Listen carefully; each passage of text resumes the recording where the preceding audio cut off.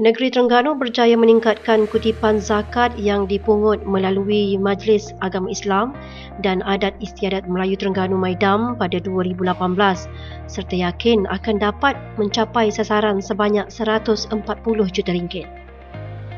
Yang di-Pertua MAIDAM, Datuk Haji Osman Muda berkata, sehingga kini pungutan zakat yang terkumpul adalah sebanyak 137 juta ringgit. Dan zakat di negeri Terengganu 137 juta.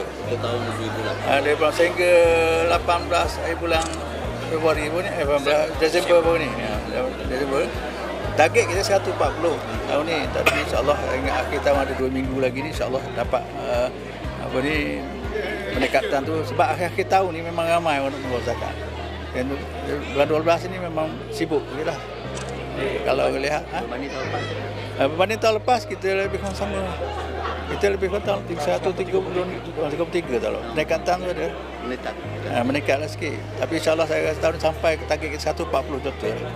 Beliau berkata demikian pada sidang media selepas merasmikan Majlis Pembahagian Pakaian Sekolah kepada penghuni Asrama Darul Akhyar bagi sesi persekolahan tahun 2019.